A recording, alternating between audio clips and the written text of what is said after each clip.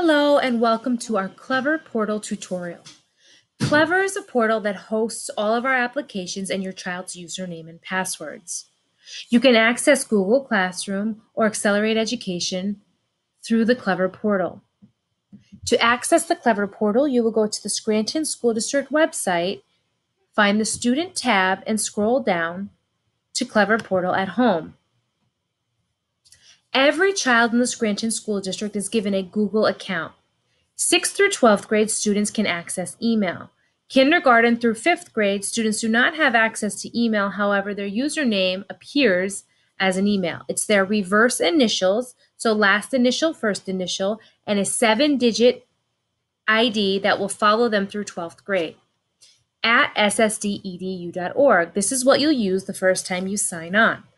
All passwords have been reset to SSD Google. Once you sign on, you'll be prompted to change the password. It's very important that you write down your username and password and store it somewhere safe. Once you get to the Clever Portal, you will log on with Google.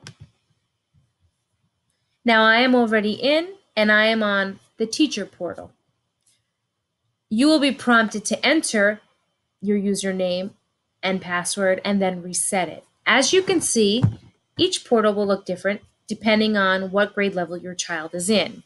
In my portal right now, I have access to Zoom, Pearson, Google Classroom, the Scranton School District website, ConnectEd, and McGraw-Hill. In your child's portal will be Accelerate Education as well. To access Google or Accelerate Education, you will just simply click on the link. It will prompt you the first time you sign in to confirm your account that you're using. You will go to Google Classroom and sign in.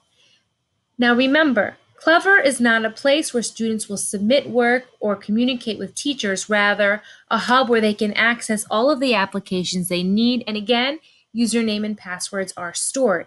In the event you are not able to access your Clever account, please contact your child's teacher.